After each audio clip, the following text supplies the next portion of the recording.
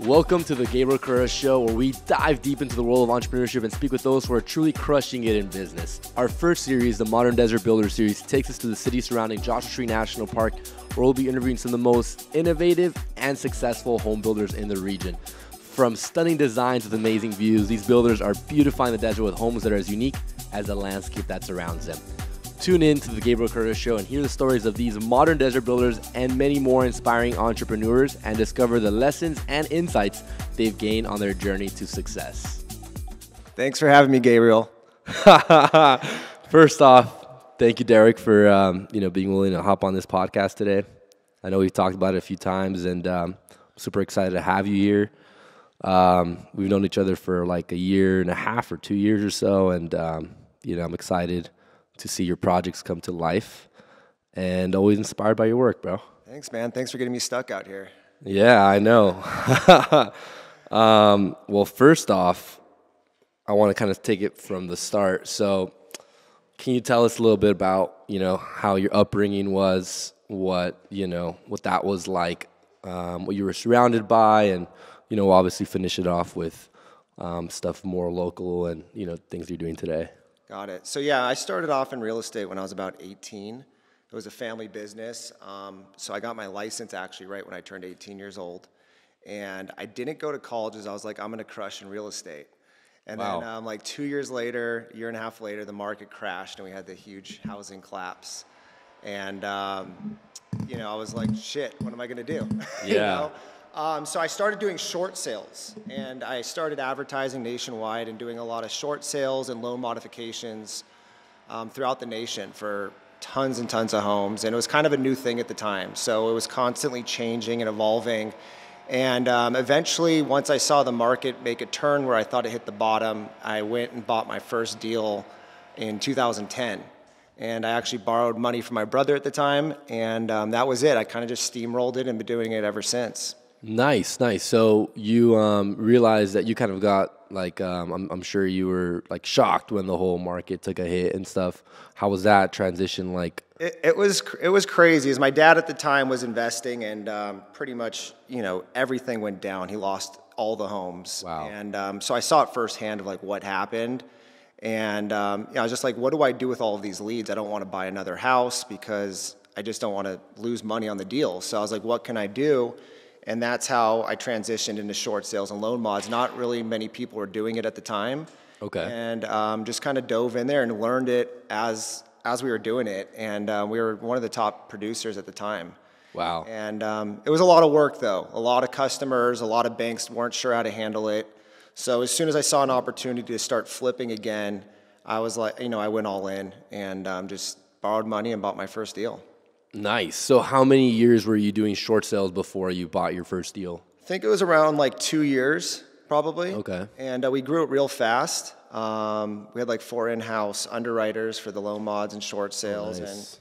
And it was just a weird time. Not many people knew what was happening or how to do it. And, it worked and it was lucrative. But, my passion was always to remodel homes and fix and flip. So as soon as I saw that opportunity, that's when I was like, all right, let's get out of this mess. Yeah. It was definitely a mess in that time, especially in that market. I know we had a recent adjustment here, and that was, gave a lot of people a lot of panic. A lot of people panicked and, dipped and ran for the hills. But, I know back then it was way crazier than it is now, right? Yeah, it was a completely different market. It was driven by, bad loans. No one was qualified. Everyone had teaser rates, and it was just like the perfect storm. Wow. So when you bought this first property, where was this property located? It was actually in Duarte, California. Okay. It was a little 2-in-1. Is that like a farm town or? No, it's a city. And it was a little 2-in-1, and I borrowed the down from my brother and found a private money lender to put up the rest. And it was a nice little flip. Back then the numbers were a lot smaller than they are today. Yeah. Because we were just coming out of that recession. So, it's a lot different game now. Yeah, so from that first one, you just got the momentum and you're like, okay, I'm just going to continue doing this over and over and over again? Yeah, basically I took the profits from that one and just kept reinvesting it. So I did one, then I did another one, then I did 2, and then, 2 again, and then 4, and then just slowly built it up. Okay, okay. And then, like, just ramping it up, you kind of realized it worked for you, so you're like, hey, I really like this. Were you already designing the properties yourself and everything like that? You're very hands-on. Were you working in the projects? What was your, like, what were you doing in the project specifically? Just organizing it, kind of getting everybody on board, or were you actually there, like, with your crew, or how was that like? Yeah, I mean, I never did the work hands-on, grabbed a hammer or anything like that, but I've always pretty much tackled everything as far as design, the acquisition, the marketing, raising the money, and also I'm an agent, so I'd always list my own properties as well. Okay. So I've always been hands-on in pretty much all aspects of it. It probably, looking hindsight, hurt me not delegating, and creating more time for myself, but it's very hard for me to outsource when I just find it easier just to do it, which, can go either way. Yeah, we've talked about this a Yeah, few times, just yeah. because, when we, I think the first time we went out for lunch or dinner, you were talking about, hey, yeah, I wake up like at 5 and I just start running my ads and I start calling all these sellers, and I'm like, man, you've got all these flips and you're still like very hands-on with all the acquisition side of things, project management, you're still very hands-on. What's one thing that you wish you would have delegated when you first got into flipping? Probably got like an in-house designer and not been so hands-on with the actual development and the permitting process and construction. Yeah. My time would have been better off acquiring deals. Yeah. That's where the money's made. Yeah. So. For sure. And I mean, that's something you're really good at, getting good deals as well. So. Yeah, my bread and butter has always been my marketing.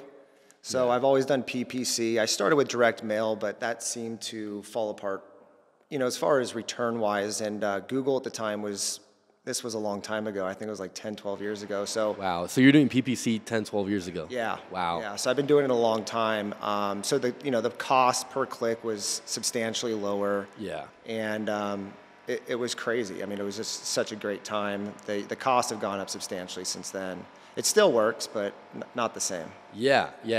So you went from PPC and then you explored like direct mail. You also explored like texting for a while, right? Or... Yeah. I did launch control for a while, which Nice. was crazy, especially out here in the desert. Yeah. It's like fishing with dynamite. I did read some with things dynamite, about I like it, that. so I did get a little scared Yeah. as far as getting one of these class action lawsuits. Sure. But I did see a great return with it, and I think it works well. I just didn't want to get involved with that. I felt that I'd rather not have the stress and just continue with PPC. Yeah. It was already working for Yeah, you and stuff. correct. Okay. So going back to when you went from one project to 2 to 4, and you kind of kept, growing that. Was there any specific market you were targeting, any specific niche, or were you just finding anything in SoCal, I'm assuming, or?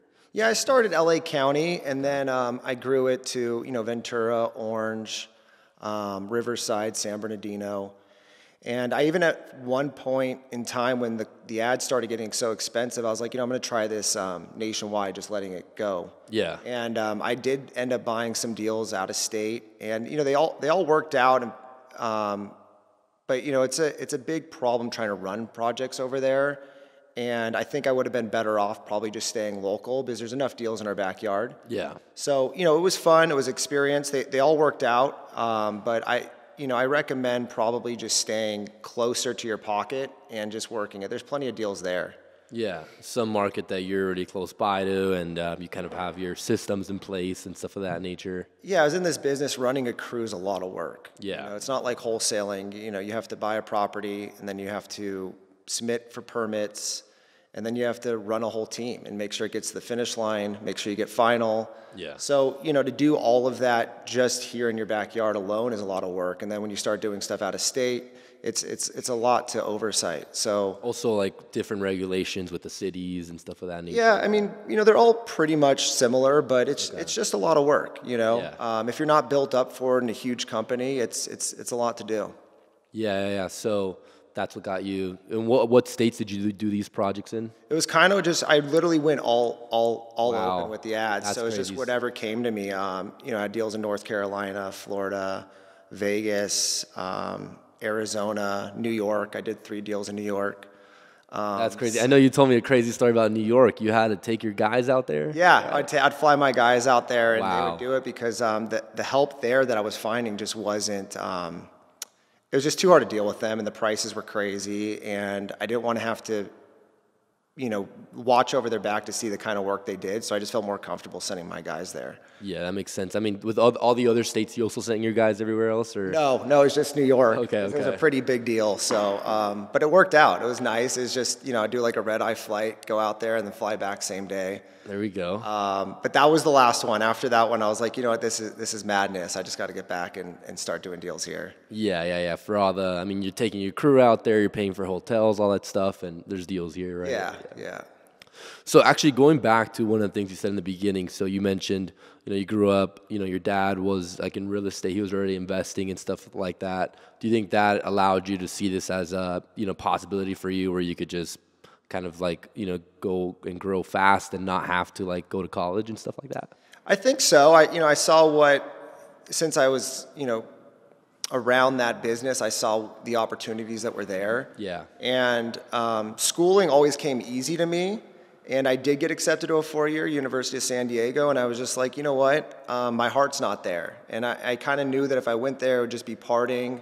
And I like to stay busy. And so I was just like, I'm just going to hit this thing head on. So like you got the offer and you were just like, nah, I'm not going to go. Yeah. It was more to me. I never really thought I was going to go. I just wanted to prove to myself that I could. Yeah. So, when I got that acceptance letter, I just kind of looked at it for a few minutes and I was like, all right, I'm not going to do this. Yeah. I kind of wish I did, so I got to live the college moment. Sure. Because time passes you by and you don't get that back. And it probably wouldn't have changed much, where I ended up. I don't think those 3-4 years would have changed much for me. Yeah. So looking back, I think if you have the opportunity to go, enjoy that moment, you probably should. Yeah, for sure. I definitely enjoyed my time in college, even though just for a year and a half. But it's I think it's a good experience for a lot of people that they don't really like. I feel like a lot of people just think, oh well, if I'm not gonna have be a doctor or a lawyer or whatever, then I don't need to go. But at the same time, like it's fun for some time, and I think it's you get to meet a lot of cool people. Yeah, and I think depending on where you go, there's a lot of connections to be made as well. Yeah. So. I kind of wish I went. I didn't, but I'm not happy. I'm not mad about it. How did your parents react when? My parents were never like, "This is something you have to do." Okay. So there really wasn't much reaction there. They were just like, "Oh, okay, cool. Yeah. You're just gonna be a real estate agent." Yeah, they weren't one of those parents. It's like, "This is it. You have to go to college." So the decision was pretty easily made. Nice. That sounds easier than my decision, but. But yeah, so okay, so pretty much right after high school, you went straight into the industry. Correct. Okay. Yeah. Okay. Gotcha. So you were going back to what we were talking about. So you were doing some nationwide campaigns, and you were doing some flips in different parts of the country. How long were you doing that for? What was that? I think that was about a 2-year time period when I went nationwide. Okay. And I don't regret giving that up. I think there's a lot of deals here, and like I said, I think I missed a lot of opportunity just having my mind in so many different places. Yeah. Sometimes, you're better off just to concentrate on one thing, and sometimes, I'm a creative guy, and I like to try new aspects with everything, so, my mind's all over the place, and I think it's important that you can focus on the things that make the most money. Most definitely. And before we continue, one thing you mentioned to me before was some sort of other ventures you might have dabbled in. When was that? Was that before or was that after? That was after. Okay, so I tend to get bored and I like to learn things that I know nothing of. Yeah. So my brother and I had created a supplement, and it was called Buddha Brain. Okay. And just kind of dove right into that, not knowing a single thing about it. And I actually like to be creative. To me, that's the only fun aspect of real estate, is seeing something start from nothing and creating this great home. Yeah. Also getting creative with my marketing. Like that to me is the only thing that keeps me going, really. And when I dived into Buddha Brain, I just saw, all of this possibility, and I loved the branding of it and creating this brand. And so we created a supplement called Mood and Stress, Buddha Brain. And I think we still have the Instagram up. We ended up changing it into a CBD drink. Okay. And knew nothing about the beverage world. So the Buddha Brain, what was it like a Alpha Brain supplement or Pretty something? much, Like, yeah. okay, My brother at the time was taking some on it. Oh yeah. And we're like, dude, and we saw just their ads popping up all over Facebook, and I already knew Facebook ads because of my marketing. Yeah. And I was like, this is crazy. Let's just dive into this. And it went pretty well. I mean, we were shipping these supplements nationwide, and doing great. And then we saw this CBD thing take the world by storm, and we're like, let's do a CBD drink.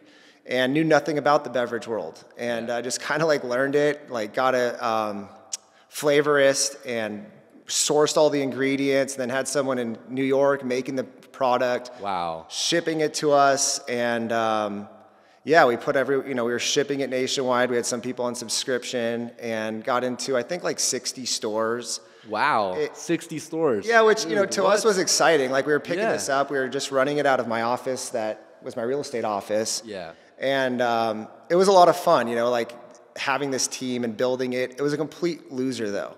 Yeah. Made zero money. It was a great learning experience, but I was just funneling this thing with cash to keep it going. And, I kind of sat back. I'm like, well, now that I learned this world, I'm like, I got to get back to what makes money. Yeah. So I just basically just pulled the plug on it overnight and just gave up, and went right back to real estate. I was like, now that I, spend all the money here, I got to make more money again. Yeah. Damn. 60 stores, though. It's pretty impressive. Yeah, and it was more about the e-commerce. We were just submitting directly from the ads, delivering, like I said, nationwide. Were you guys even close to breaking even or no? It's a lot of the front load costs with the beverage world. You have to buy huge quantities to make sense and get the cost lower. Okay. So it's a long game. It's more about getting the presence, and then I think getting enough end value retailers to sell it to, and then it's all about selling it. That was the goal of mine, was to sell it. I just didn't. I didn't have the capital to keep it going. I had to get back to what made money. So I was like, this is it. So the whole time you're still doing your flips, right? Yeah, I still had flips going, but I was probably 50-50 with my time, back and forth, doing two things. But yeah, that's it. Now I'm back here.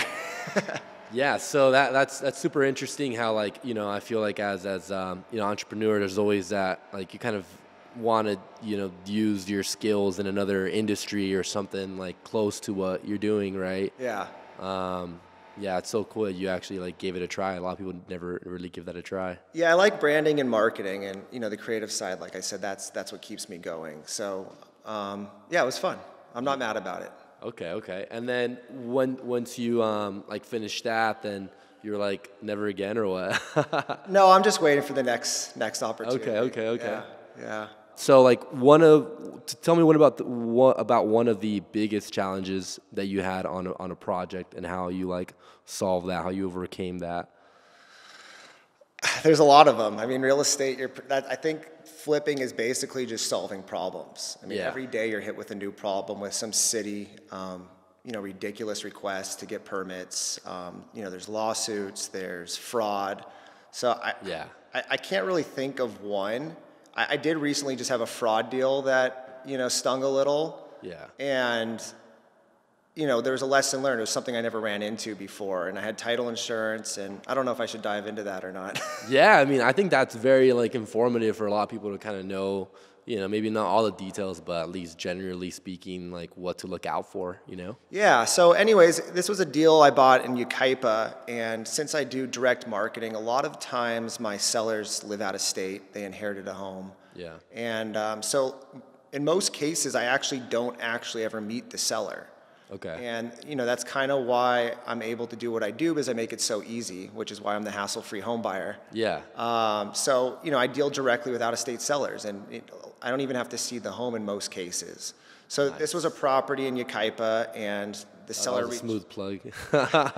So the seller reached out to me directly from my marketing campaign. Okay. And guy's name, and it lined up with title. And went back and forth. He didn't accept the offer right away, which if they do, sometimes that's a red flag. Sure. Because we're not paying 100% market value. We're buying at a discount, but we offer the ease of the transaction. So, he negotiated with me, which no red flags there, and we get an offer accepted. We put it in escrow. Dang, he still had the audacity to negotiate with you. Yeah. And actually, no, before we go into escrow, I give him a company that I always deal with who has very great reviews. Yeah. A title company or? Escrow company. Escrow company, okay. And he responds and says, I don't like their reviews. They're not good enough. And I'm like, in my head, I'm like, what are you talking about? Like, they have fantastic reviews. And I look at the reviews, and there's like 2 bad reviews. Yeah. And he points those out. I'm like, oh my God, right? So I'm like, well, I could find another title company, escrow company. And generally a fraud deal is they would want to use their escrow company. So I'm waiting for him to say that, but he's like, no, you pick a better escrow company. Yeah. So I go and find an escrow company that has literally 0 bad reviews. Yeah. And I'm like, dang, this guy really wants like a legit company. Yeah. No red flags again. So I open up escrow. Escrow officer sees no issues. And we close escrow. Guy gets his money, and I start working on the home. Yeah. And then, sure enough, the neighbor comes knocking on the door like 3 days in. I've already completely demoed the inside and roof and windows. And she's like, I just got off the phone with the owner. He never sold the home. And I'm like, wait, what? What are you talking about? She's like, yeah, the owner. I'm like, that's who I dealt with. Yeah. Shoot, I think we got to scratch that name out. Yeah. We'll have to blurp that. I'll throw one of those in there. Yeah. So anyways, it was the same guy I dealt with. And I'm like, this is so odd. I'm like, are you sure? They're like, yeah.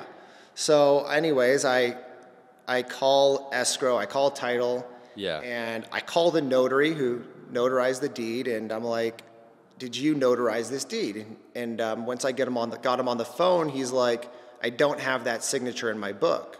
Wow. And I'm like, can I send you a copy of the deed with the notary stamp? He's like, yes, please do. So I send it over to him. And he's like, that's my stamp, but it's not my signature. Wow. So then I realize, oh, shit, this is fraud. So then. So hold on though. So escrow usually calls to schedule the notary to go to the property. Did escrow call, or did he pretty much call escrow and say, hey, I'll just use my notary? So, yeah, I mean, the escrow company I usually deal with, a lot of times, and, it's not 100% of the time because sometimes there's certain circumstances, but a lot of times today they will require one of their notaries to go out. Yeah. In this case, because there was no red flags and the escrow company didn't feel the need, they didn't request that. So he had provided the notarized deed. Okay. And it had a real stamp on it that, and it all checked out. But they never called the notary personally, which a lot of times people don't, and title companies don't. Yeah. So anyways, I'm like, this is fraud, and sure enough it was. And, luckily I had a loan on the property, and they I had a lender policy. Nice. As well as an owner's policy. But lesson learned is, since we acquire these homes at a discount, a lot of times your loan is higher than your acquisition for rehab. And the lender policy covered the lender. But since that policy was more than my owner's policy, because an owner's policy only covers the amount you purchase the home for, they basically exhausted all of the coverage for me. So I actually now have no policy anymore. So you really got to protect. So the lender took all the money pretty much that the title company was going to give out. Correct. So now and I don't know where it's going to end up. The guy could be upset because I demoed a home that I thought was mine. Yeah. And I'm basically on the hook for that now if it gets there. I'm still waiting to hear. Yeah, that sounds like a lot of stress. Yeah, so, a lot of times I think today, because there's so much fraud, you really have to do the due diligence yourself and not rely on escrow and title. Yeah. And, I'm calling the notary now on every transaction to verify it was actually their signature, not just their stamp. And in most cases, I am going to try to meet directly with the seller and get a copy of their ID and do the checking myself, because I don't want to be here again. I had one literally 2 months after this try to do the exact same thing. They forged the stamp, and because this had happened, I caught him. And I ended up canceling the escrow and turning him into the DA, and we'll see what they do with it. Wow, you think they'll do anything? Probably not. No, they never do. That sucks, right? Yeah, they never do. Wow. Yeah, the guy on the deal I bought, the guy got away with the money. He's long gone. Yeah. Yeah, he's the DA basically called me the other day and said there's nothing we can do. So that guy got like $250,000. Yeah, pretty much. Wow. Yeah. That sucks, man. Yeah, and he's just, I guess he cashed out in Mexico. Yeah. And there's no catching him. I mean, you would think, though, like, come from an outside perspective that, like, hey, the DA is going to find him or the FBI is going to come and do some due diligence. No.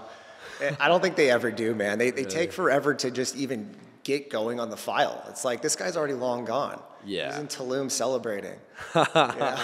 How do you feel knowing you gave this guy a retirement plan? I mean, it doesn't actually hurt me that much. It's more of a learning experience, and I hope that, the seller doesn't want to press any charges, move forward with damages because, he did recognize that I was a victim as well. And, he ended up getting his house back. We were both hurt. So hopefully it just moves on, I don't really care about obviously the guy, screwed me and screwed the seller, but that's what happens, Yeah. You're just willing to, I feel like at this point you've seen a lot that you were just willing to kind of accept the punches. And you have to. You can't you just have to move on. You got to keep moving on and that's it. There's no other way to go. Is there anything that you think can surprise you, like in this industry or something that because I feel like any problem that would be thrown at you, I feel like you'll naturally kind of just be like, okay, here's a solution, or like, yo, you'll just figure it out, or... I mean, look, I'm always stressed out, like nonstop from 5 a.m. till I go to bed. I'm, constantly thinking about everything. Yeah. But you just have to know, some people when they they're stressed out and they panic, they do nothing. You just have to know there's always another way out of it. Yeah. So there's always another move, and you just got to keep moving forward. There's always a way to position yourself to get around it and keep it going. Yeah. And, every day you're going to run into something, especially when you're doing a lot of volume. There's always something new you're going to learn. There's always some new city bullshit you have to get past. And that's just part of the game. Yeah, I like that. Yeah, and, obviously that was a really good story, for people to, all the followers to know what to look out for when it comes to deals like this and potential fraud. There's definitely still happening all the time, even though we feel we're in a super secure world, all this stuff. Do you think that, I'm just kind of going a little bit on a tangent, but you think with all this like crypto stuff, like title insurance, we won't have issues like this in the future? I actually do. I do think there's a market for that because I think it's so old school that, we rely on these, the notary stamp. To me, it just seems so old school because it's such an easy thing to copy. There's so much forgery. It seems like there's got to be a better way. And I definitely think the whole NFT thing could probably, step in here with a form of title, something new. Yeah. I think we're due for something new. Yeah. It just seems very old school the way we do it. I mean, I think the East Coast and some of these states that don't have escrow are even more old school than we are. Yeah. Which is really crazy. I mean, sometimes you still have to sit at a table to close a transaction. Yeah. And I've done that, and it's just like, whoa, this is wild. But it actually, in a sense, probably stops a lot of fraud because you literally have to be there at the table with the attorney and get the deal done. So, maybe it's for the better, but it seems very old school when you do it. Who knows? That might be the next venture you dabble in now. I don't know. Maybe, man. It's possible. You never know. A lot of people are talking about it in the industry now how, like, title insurance, you hear all the time, title insurance is a scam, or, like, there's ways you could do, like, fraud around it and stuff like that. So I just think, man, with this, like, digitalized world we're getting into with all these NFTs and all this, blockchain stuff, I think it'd be... a way that can actually like avoid all that. I think absolutely. I think to say that's not going to happen is crazy. Yeah. I think it's definitely going to happen. Something needs to change with the system. So most definitely. Now, that was like a very interesting challenge that involved fraud, working with a seller and stuff like that. What was one of the most interesting experiences you've had? Getting some of these deals, because I've walked into some properties where you see some crazy stuff going on. You see, like, for example, like cars turned around. You see the house completely destroyed. People living there, like if it's if it's a regular ass day, and there's nothing wrong with their house. I've been to houses where you walk in and you see people like a lot of rats running around and people just chilling like on a bunch of stuff, a lot of hoarders, and you have to hold your breath in there and stuff like that. But what was one of the most interesting or unique experiences you've had when you were like acquiring a deal and talking with a seller? I know you have plenty. I mean, look, I've seen it all. Some of the homes I've seen are just absolutely disgusting. Yeah. I mean, no movie can make them as bad. Yeah. You know, there's some where you can't even get within a block of the home. And like you said, you'll have someone sleeping there. Like like it's just normal life, which is so wild, because it's literally just so disgusting. Yeah. And I mean, I've walked into houses where it's chest high of trash around the entire home. Like you're literally crawling on top of just debris.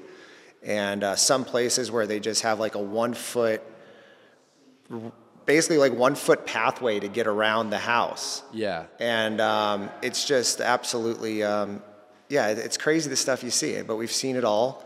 And I'm trying to think. I think I know where you're going with this one story. But, no. Yeah, for sure. I mean, you know, the debris and stuff like that. That's, you know, a lot of investors see that, but I think you've seen a couple other things that we haven't. Yeah, I mean, look, it's hard to acquire a deal, and all of us have kind of done everything to get one. So you kind of bend over backwards sometimes. And for sure. Yeah, I had this one deal in LA, which I know this is where you want me to go. But yeah, it was a deal, and it was a great deal. It was over like in Koreatown, and great home, corner lot. And the seller was living there with her friend, and we basically, I had to go there multiple times to close this deal. Yeah. And the lady, she was very religious. Yeah. So I had to go there and sit at the table and hold hands with her and her roommate and pray for me to get a wife.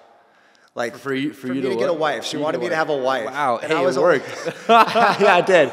Yeah, and I was like 25 at the time, and I'm not a religious person. And you know, I was just sitting there at this table, and I did whatever it took to get this deal, and I was praying, and she would send me some movies to watch, and I would you know, review the movies and get back to her on it. Nice. And I ended up getting the deal. It was all worth it, but it was a fun experience. You know, it was nice to see people so religious as well. You know, not to knock on anything. I just didn't grow up that way, so it was a learning experience.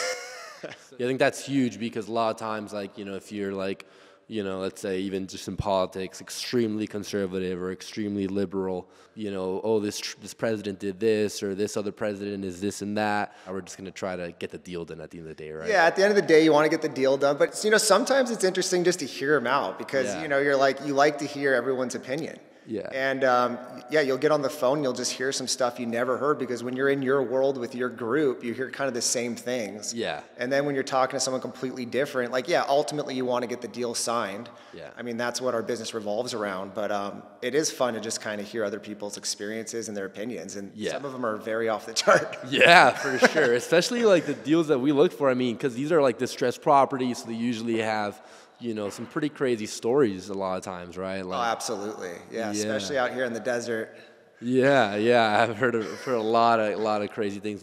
So obviously, like a lot of people kind of, I feel based on my conversations with a lot of sellers here that I've dealt with that have been here for a long time, you know, they wanted to move here to be more secluded, to be less away from the government and more just in their own world and stuff like that. How do you feel like that's evolving now today? Yeah, I mean, I think the demographics changed here substantially. I think a lot of people originally, and it still is, I think people are moving here to be off the grid, but a lot of it's second homes. Yeah. And most of these people live in San Francisco, LA. So, you know, it's going from, the demographic, I think, is probably making a complete 180 of who's coming out here now. But no, I think, where am I going with this? Yeah, so definitely taking that 180, I definitely see that as well. I feel like, you know, there's been a lot of people who have been visiting the national park, a lot of people who like to see these viral reels and, you know, TikToks on people just traveling and, you know, taking a 2-hour drive away from downtown LA to, you know, enjoy and be one with nature. And I feel like that's kind of driven demand here, right? Absolutely. I mean, it's so close to LA and it's not, you know, some of these Airbnbs are pricey. Yeah. But they're staying with multiple groups, and it's, you know, you don't have to pay for a plane flight, and you just get out of the hustle and bustle of LA. And a lot of people live in apartments, and, you know, here they can have a home for the weekend or for the week and enjoy it. Hey, it's Gabriel Carrera here, and I'm excited to share with you some new opportunities to invest in the desert cities surrounding Joshua Tree National Park. Are you looking to invest in real estate actively, such as flips, Airbnbs, or new developments? Or maybe partner up with us to invest passively? We have a proven track record of success in real estate investments, having made hundreds of thousands of dollars with over 35 transactions in the last 2 years through real estate wholesaling and investing. Our experience in deal analyzing, sales, and marketing can help take your real estate business to the next level. Plus, if you're looking for some personalized guidance, we also offer one-on-one consulting services. So if you're interested in any of these opportunities, click the link in my bio on Instagram or shoot me a DM. Let's connect and help take your real estate investments to the next level. So let's say 3 years ago you got into this area? Yeah, so it was kind of, once again, my marketing brings different deals sometimes all over the place. Yeah. And my first deal out here was in Landers. Yeah. And I never even heard of this city at the time. And I'm like, what is Landers? And I looked at it on the map to do Google aerial view, and I'm like, I don't even know if I want this thing. There's nothing there. Yeah. And I ended up getting it at a great deal. And this was before this was even on the map. So I think I picked it up for $30,000 for a home. Steal. It was I think it was 700, 600 feet. Yeah. And, I didn't know what I would even, I think at the time I thought I was going to get 150 for it. And I wasn't sure if there was demand here. I didn't really know much of Joshua Tree. And, I remodeled it, and I had 20 offers on this thing. And I'm like, what is this area? Yeah. I had no idea. I'm like, why do people want this? Yeah. And, after that first deal, then my girlfriend at the time, now wife, she was on TikTok or Snapchat or something, and she's like, oh, you're by Joshua Tree. And she's like, you really need to dive in there. That's a great area. And I'm like, really? I'm like, there's nothing out there. I didn't understand it. And basically, talked to her, and after this deal went out well above what I ever imagined, I was like, I got to open up my marketing just to Joshua Tree. And I did. I did PPC, and I also did text blasting from launch control, and I just was picking up these deals.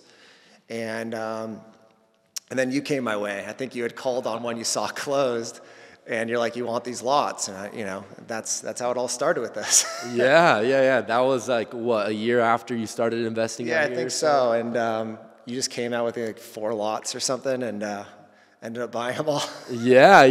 That was interesting. I remember, I think I'd bought a lot close, on the same street as you owned one, and you had put yours for sale.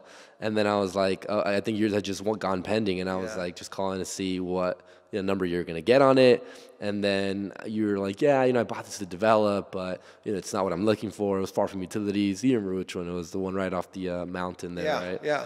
And then you got me connected with a buyer, and he bought my lot as well. And then at that point, I think I had 4 lots that my contracts were coming soon due on, and I didn't have anybody in mind to sell them to. And I'm like, bro, you want these lots? And then you're like, yeah, so we made that happen. Yeah. I'm, at the time I was like, what am I doing? But I think I'm pretty happy about it. Broke ground on 3 of them so far. Nice. And in total, today I think we have 12 deals going up. So 12 new construction projects in total. Nice. And broke ground on 3, and should have the first one completed in about 4 months. There we go. So, no, we're excited. I got a little worried, but I think the market out here has a lot more resilience than I thought initially. I think there's more money here than I originally anticipated, and I think it's going to stay here for the long haul. I think more people are going to end up coming here to live here, and obviously the infrastructure has to be built out, but I think that will eventually happen. So I think it will shift from being just a short-term rental market to some people just wanting to live out here. Yeah. And that's not going to happen overnight, but I think once it does, it's going to definitely cement the market and make it stronger. Most definitely. Yeah, I think a lot of people panicked when they saw prices kind of cool down last year with interest rates changing, and I feel like one thing that is managing some Airbnbs out here. You have some more insight on what the market's actually doing on the day-to-day, right? Yeah, I mean, I have an Airbnb out here now, and it's rented pretty much every single night of the month. Yeah. I'll miss a night here, maybe 2 nights max, but it's rented every single night. And that's a lower value Airbnb. It's anywhere from $399 a night to $100 a night. Yeah.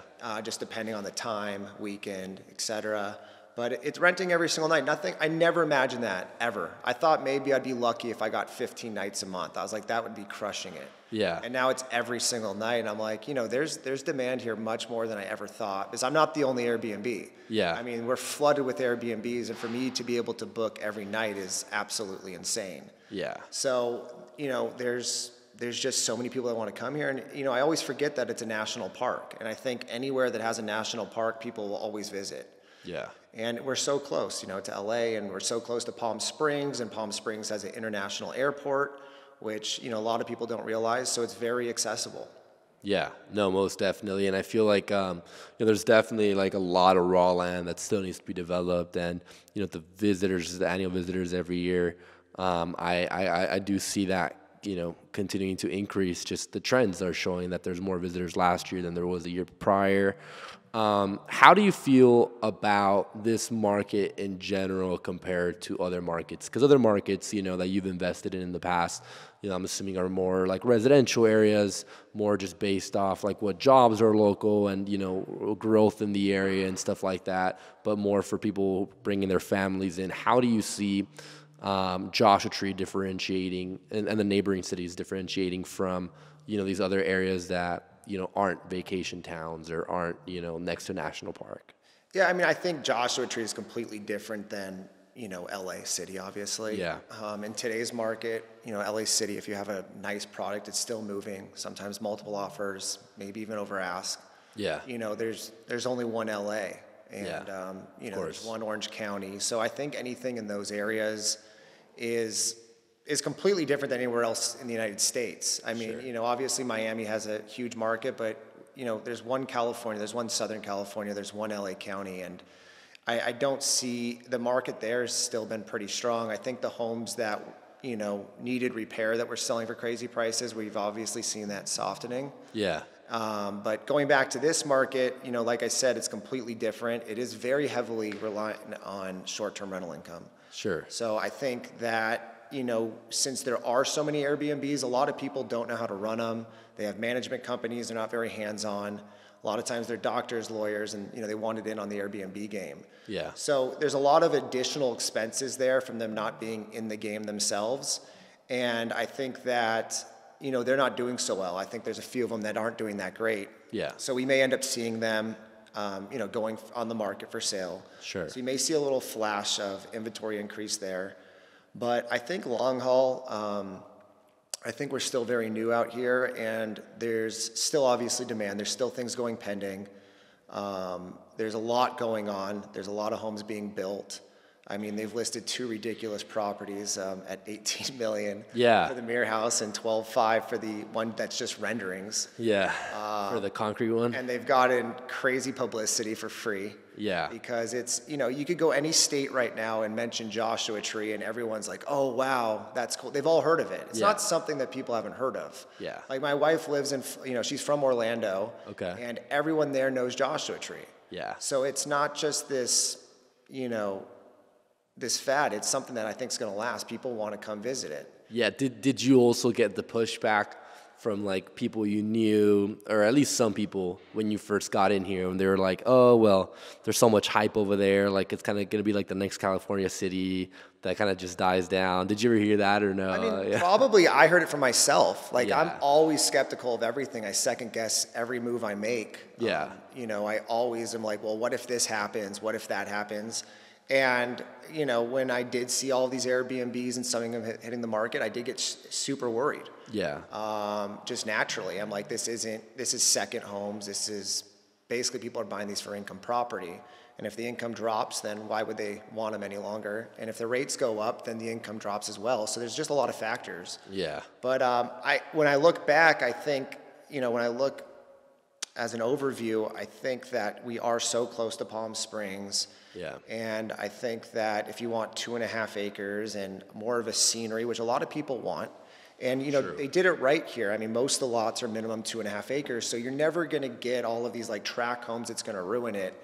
It's going to stay special. Do you think that that's what's one thing that's causing this Airbnb bust? Like all these tract homes that are like on Airbnb thinking they're going to get the same revenues as these bigger lots? I think that, no, I just think that it was easy for everyone at first. Yeah. When this first started, you can crush with just a small little rec cabin and throw some colored paint on it and do a cheap little remodel and just, boom, like you had an overnight success. And now that people are coming in here and doing a much better job, it's more thought out, and there's much more product, I think those homes that people are getting by with, Mickey Mouse remodels, they're gonna see their income drop. Yeah. So I think the game's changed 100%. You're not throwing a cowboy pool in the backyard and getting 500 a night. Yeah. So we're seeing substantial homes being built. And the problem is a lot of those substantial homes you don't actually see on the MLS because they're doing so well with Airbnb. Yeah. They're not selling them. That's so true. you don't really have the comparables to justify it because no one wants to get rid of them. Yeah, So, I've seen that as well. That's kind of the crazy part as a developer is most people are developing to hold, but if you develop and try to find comps, there's not many because no one wants to get rid of them. True. And how do you value these properties with the income they can generate? Like, do you base it off the income? You base it off the area? Like, what do you look at? I think area, obviously now that there's more area is a huge factor. Yeah. Obviously the income's a huge factor, but I think you have to be careful with that because there is still more product being made. Yeah. And if that income drops, then your price is going to drop. So I think you have to look at everything. You have to look at location. You have to look at, try to find some sales comparables. See what the trend is of the income, if it's going up or down. Okay. And you just have to be cautious. But if you're cautious, I think you're going to be fine out here. Yeah. And I don't think there's many people out here that are working on small margin deals anyways. They're pretty nice returns out here. Yeah. So even if it does get crunched, you're still going to be okay. What do you think is something that has stopped a lot of people from dabbling in real estate here, considering the margins here are way more substantial than in other areas for your return on your investment? I think if you just look at like the history, the first things to go are obviously second home areas. Yeah. And desert areas. Those are always the first markets to collapse. The strongest area, like I said, is being in the heart of the city. There's no more land there, and you can't create any more housing. So yeah. Here, there's still a lot more land. Just if you look throughout time, these are the areas that fold the fastest. Okay. But I've seen, obviously we've seen price reductions. You're not running for the hills though. No, I'm still going. I'm building 12 homes. Yeah. I've listed a few of them with just renderings, and I already have some possible buyers. So people aren't giving up on Joshua Tree. There's still a lot of potential here. Yeah. And, if I have another opportunity for a great build, I'll do it. The land is still very cheap, and as long as you have the right team, you can build a product that no one could buy anywhere else for that value. Yeah. It's like some of these homes I'm building, people have looked at and they're like, how can I actually buy this for 1.2? I don't believe it. Because with the cheap dirt, you can actually give someone such a nice product and such a nice home. It's such a great value. Yeah. And I think that's really important to people. Yeah, no, most definitely. And the homes you're creating, just like this one we're in right now, beautiful views all around. Probably move the cameras just at the end, just to kind of show the view around here, maybe follow you around the property. But, beautiful views, and the architecture is also very, very, very open, high ceilings. You've got this, you're going to have the nice fire pit back there, the nice pool behind us here, and everything's going to be very like modernized. How did you choose this type of like architecture in your projects? So I've dealt with the same architect for a while now, and he's been with my team for a long time. Okay. And he's an LA architect, used to work for a huge firm, and it's husband-wife now, and they do this on the side. But they love it out here because they're not restricted, and there's a lot you can do with, you have 2.5 acres in most cases. So, yeah. They can get creative, and sometimes you have to tell them to settle down a little bit because they start using a lot of steel and stuff like that. Oh, and yeah. You don't want to go crazy with your costs, but no, it's fun, and I think there's people that have money out here, and there's people that are visiting with money. The other day at Joshua Tree Saloon, someone pulled up in their Ferrari and parked in the dirt parking lot. Like, wow. There's money here. Yeah. And if people want to get away and, they're spending $20 million for a house in LA, why not have a King of the Hill home in Joshua Tree for $1.5 million? Yeah. You could take your friends there, put them up there. You could even rent it out. And I mean, this is nothing for a lot of people. And the house that they can get out here for $1.5 million is unreal. I mean, it would cost $6 million, $8 million in LA. Yeah. So I think that's what I'm saying. People see value and they're like, wow, I can actually have a home that is crazy as far as what you're providing them. And, you know, they just can't get that. And it's a drop in the bucket for a lot of people. I mean, there's a lot of money out there still. Yeah, I most mean, definitely. There's tons of parents buying kids' houses for cash. I mean, there's just a lot of money out there. And I think if you have more, it's more important than ever than to have a nice product out here, because a lot of people got away with like a rectangular box, modern, and they were like 800 feet and they're just selling them all day long. And I think now that it's shifted, people want a higher quality home. Yeah. And I think those buyers are going to come out for it. Yeah, most definitely. I mean, they're going to be some of the most competitive ones, and, you know, they're more unique, so a lot more interest. How would you compare, let's say, because a lot of people obviously heard of Joshua Tree, right? Yeah. How would you compare Landers market to Joshua Tree? I think, you know, obviously the closer to the park you are, the better. But I think that at the end of the day, everyone just wants to get away out here and everyone wants land. Yeah. You know, obviously if you have a character lot with boulders, I mean, that's huge for you. But I think that if you're Landers, Joshua Tree, Yucca, I think a lot of people will most likely be chasing the home. Yeah. Then you know, I don't think they're going to care that much, because there's some areas in Joshua Tree that are flat that look just like Landers. Yeah. So I don't think there's much weight on that anymore as there used to be. I think people would rather have the nicer home, you know, 2 miles down the road in Landers than have less of a home in Joshua Tree. Yeah. So I think people will jump area more than ever. You don't think values have much of a difference? I mean, I've seen crazy comps in Landers. For example, that 600-footer for $600,000. I don't think that would happen today. But I think, once again, if you do a stellar product, you're going to get the buyer for it. They're going to see the value in the home itself, and you're still going to provide them great views, and they're just going to be 15 to 20 minutes away from the park. Yeah. Most definitely, most definitely. And all these projects you've got going on, what was it, 12 new flips here? 12 new construction properties at the moment. Okay. Are you planning to like keep some of them, or are you planning to see if you could just get the right offers, or what would be your end goal? Ideally, because obviously, you know, if you can easily keep them, refi them out, have enough equity, and Airbnb them out. But, you know, I know you've been flipping for quite a while, and you talked to me a lot about the velocity of just moving your money to the next deal. What are you leaning more towards right now? Yeah, I mean, in real estate, when you're flipping, you know, if I was able to hold on to every single deal from when I started, I'd be retired right now and be very well off. But you need to free up cash to keep the deals going, to keep the business going. Yeah. So out of the 12, I'll probably try to hold on to at least 3 of them. Okay. This one here I'm going to keep. I'm really excited about it. That's really nice. You know, but that could change. Maybe I decide to keep them all. We'll see. At the moment, I do want to try to sell a majority of them. Yeah. If I can get the number I want. Okay. Yeah. That's important. Do you see like other national parks?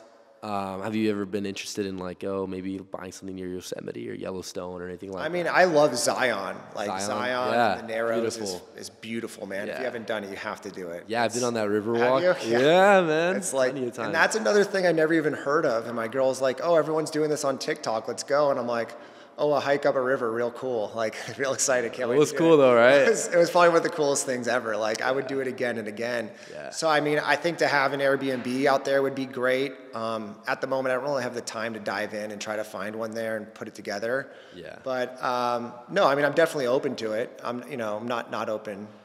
I do love that park, though. I think it's beautiful there. It is. I remember growing up, my parents would always take us to these national parks. I've been to Zion a few times. It was definitely one of the most memorable. You see the high like rocks and the color of the rocks and the water. I mean, it's awesome. It's very cool. It is. So, you know, you've been flipping now for how many years? So I think my first flip was at 22 maybe, and I'm 36. Oh wow! So you've done 14 years now. Yeah, 14 years. How many flips would you say you've done? I think like 155, 160 today probably. Okay. You know, I started small. I started with borrowing money from my brother. So, he was a stunt kid, and he had just turned 18 and got a lot of his stunt money. Oh, right. You were telling me that. So luckily, I was like, hey, and he believed in me, so he got me going. There you go. So if it wasn't for my brother, I don't know where I'd be. Shout out to your bro. What's his name? Cody. Cody. Shout out to Cody. Yeah. So like right now, currently, how many projects are you actively managing today? Right now, I think I have, I don't know, probably 10 at the moment. I slowed down about like 10 months ago. 10 like flips or 10? Yeah, 3. Well, I have 3 new construction deals, and then I think I still have like 8 or 9 flips probably. Yeah. I mean, I could count them out. But I stopped buying about 8 months ago. I wanted to see where the market was going. Yeah. And, I just wanted, there's so much bad news out there, and I was like, I kind of want to just dissect it and see what was happening. I also kind of wanted to see the marketing dollars to get cheaper too. I was hoping that a lot of people would back out, maybe, not do so well in their flips and slow down, and there would create opportunity there to buy again. I don't know if I've seen so much of that. I think there's still a lot of buyers out there, but I definitely feel comfortable to dive in, and I'll probably be diving in pretty heavily again the next month or so. Yeah. You feel like stuff has kind of stabilized out now? Yeah, I mean, I've sold pretty much everything, no issues. So I'm ready to jump back in and get some more deals. So if you got any more deals out there, send them my way. Yeah, there we go. Derek is buying. Derek's buying. He's been one of my good buyers here. I didn't think Joshua Tree sent it to me first, but we'll or whoever you like. But anyways, what was I gonna say? So in terms of you have all these flips and stuff like that. When you decided to take a break, do you feel like before, because I know a lot of investors that prior to this whole market shift were just betting on appreciation. Were you ever one of those guys? I never bet on appreciation, so that was always a bonus. Yeah. And that's another reason why my marketing's so high, is because I pass on a lot of deals that other people don't. Yeah. I just don't bet on appreciation, so I make sure there's money there day one. Okay. And so I mean, during those COVID days, I mean, it was great. It was just like another 50, another 80, just out of nowhere. Yeah. And I never bet on that. I would bet on what the market was today, and I would even just say maybe it drops from there. So I'm always very conservative, and that's why most deals don't work for me. I pass on a lot of deals. Yeah. How many deals do you analyze a day? I mean, when I'm marketing, quite a few. Yeah. And, in most cases, they don't work, and I get a lot of wholesalers throwing me deals. And, there's a lot of buyers out there that will buy crazy deals and pay big money. And I just don't like to get into that match. I'd rather just deal with something direct with the seller and have no one else in the way. And if I don't feel good about it, they don't feel good about it, it doesn't work. Yeah. And, most sellers that I buy from know exactly what their house is worth. Yeah. And they just don't want to deal with, the mess of cleaning it up, staging it, listing it, and fixing this. They feel good about just having someone that's going to close. And I always close. If I provide an offer, I'm going to close on it. Yeah. I always have. So people know that, and I think they feel that, and that's what creates opportunity.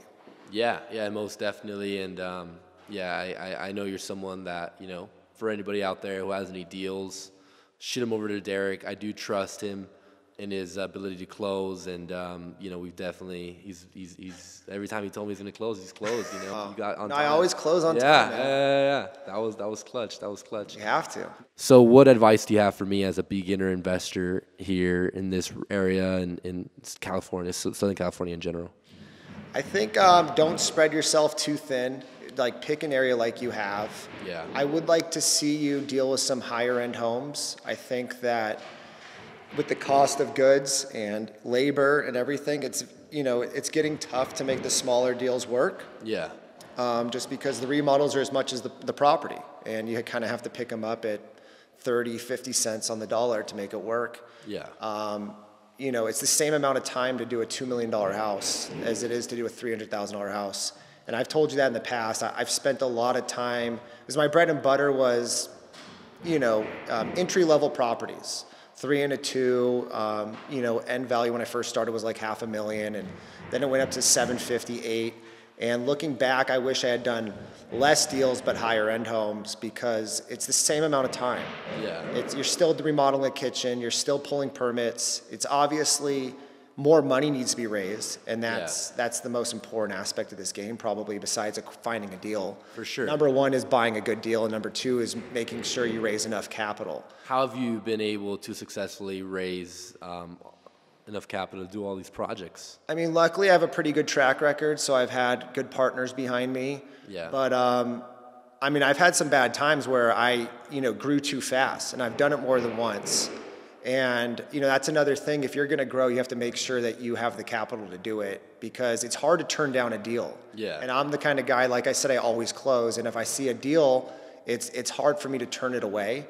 But I've been there multiple times where I've tried to make it to the next level, with a big push and just double my inventory. Yeah. And I've gotten caught to where I had to play a juggling act with monies and basically finish one, grab that money, finish the other. Yeah. And when you look back, if you have interest, you're like, shit, I would have just been better off just to do 3 deals instead of trying to take on all these deals. Yeah. Because you have the interest alligator. So, I mean, most important thing is buying the right deal and paying the right price. The money's made on the buy.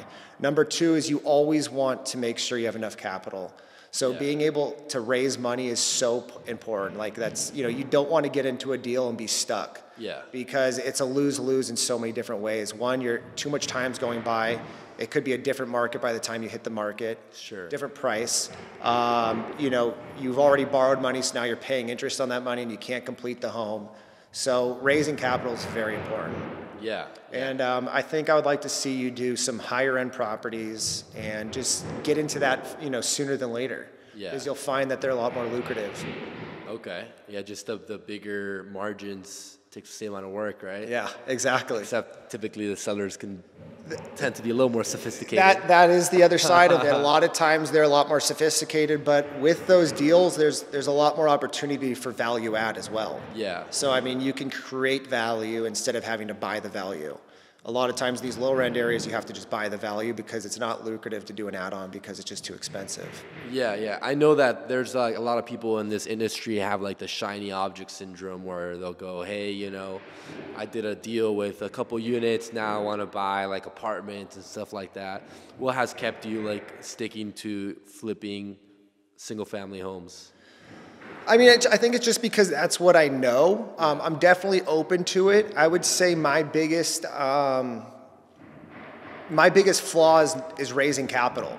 Yeah. And I need to get better at that, and I still do. I mean, I think raising capital is so important. And I know how to buy deals. I know how to market. I know how to get them to the end. Hey, who knows? You might have a private lender here, man. Yeah, who knows? Maybe. Yeah. So, I mean, I've always to me to go sell myself to someone is just a weird thing. It's just not comfortable to me. Most of my investors have actually come to me because they've known what I've done, so it just kind of landed in my lap. I never really put myself out there. That's something we need to work on. I got to work on it. Man. So I mean, that's everyone has their weakness, and I would say my weakness is being that guy that jumps around and throws themselves around to try to raise capital. It's something I need to work on, and maybe just content nowadays, right? Yeah. Like if you make a little more content, talk about what you got going on, then more people would be wanting to throw themselves at you, Yeah, so let's do this like every day. Yeah. We could definitely have some check-ins, maybe on a different podcast. We'll see. Yeah. A different, like a different project, Yeah. kind of walk it and stuff like that. But yeah, I mean, I think that's something, I appreciate the advice. And I see raising private capital as something very important now. I could always do better at that. And I think I probably would have tackled larger projects if I had done that.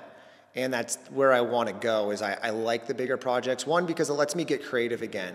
Yeah. These entry-level homes, I call them the Home Depot special. And, it's basically the same thing, same cabinet, same tile. And it's easy. You don't have to go there. But then it just becomes a job to me. And it's more about, just getting through it.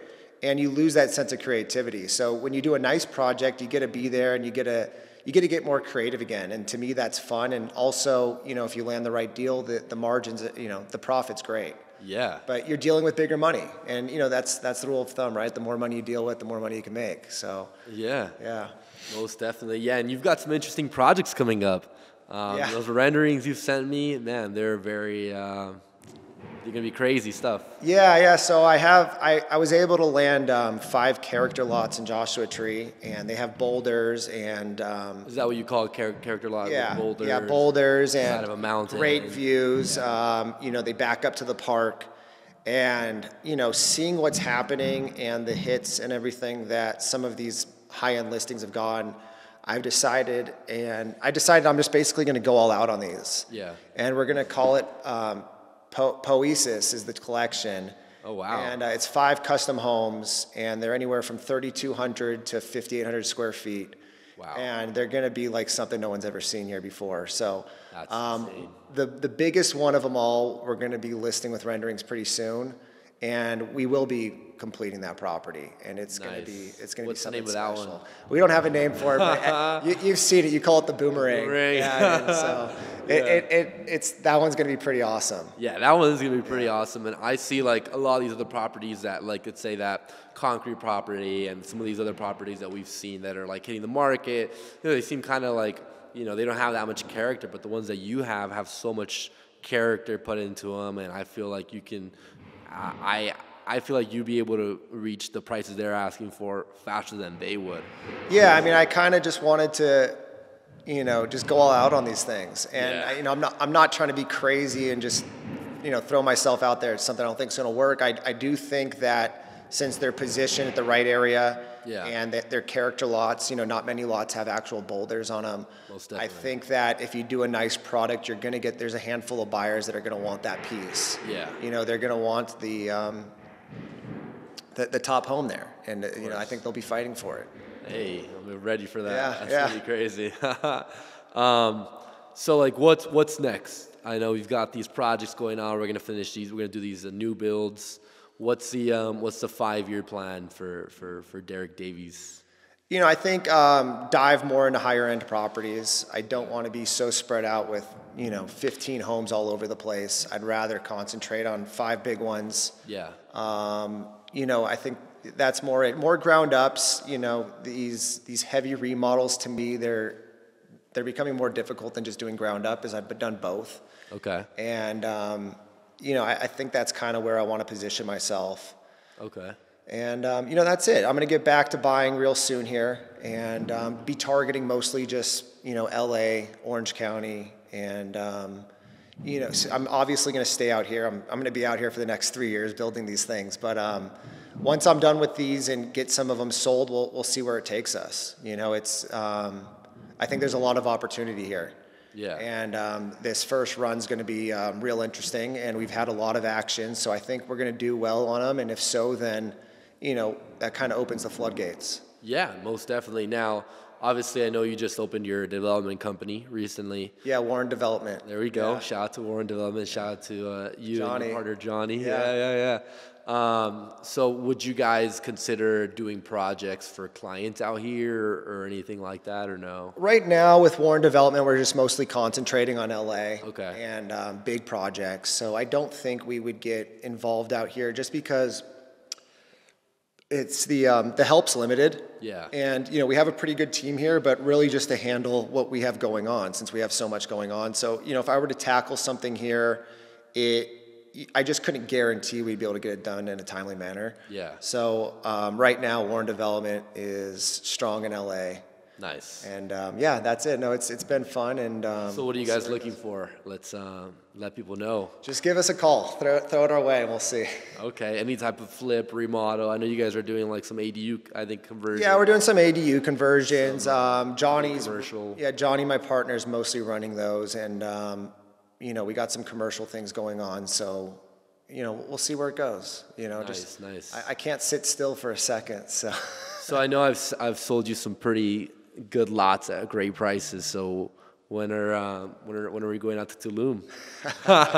Dude, if the weather stays like this, we'll have to go next week. I'm over this weather. Yeah, I'm down, man. This is I'm bad. down. This is bad. Do you have anything that you'd like to tell the audience before we wrap this up? Any advice, pointers to other investors in the area, or any, you know, plugs, shout outs? I think, you know, if you're just starting out in this game, I think most important, I think everyone says this, is it's just finding a good deal. Once you find a good deal, it's easy to raise the money for it. I think a lot of people another thing is don't think your deal is going to be better because you're going to do a better remodel. Yeah. You know, a lot of people think they're going to make money just because they're going to do a better job. You know, that's just upside. So if you get more because of your remodel, that's great. But don't look at a comparable property and say, I'm going to get more because mine's better. I would use that as your comparable property.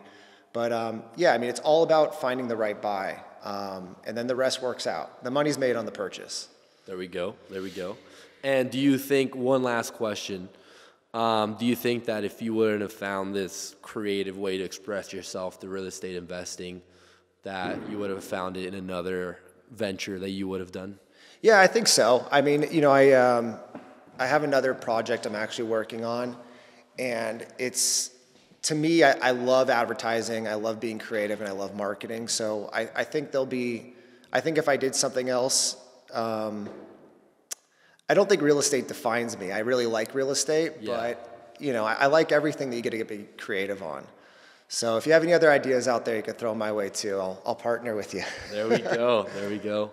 Well, thanks for taking the time, bro, and appreciate you. Inspired by your work constantly. And, thanks, Gabe. Can't wait to see these other projects. Yeah, me too. To life, bro. Yeah, it's exciting. Oh yeah. All right, thanks, buddy. bro. Thanks. Peace.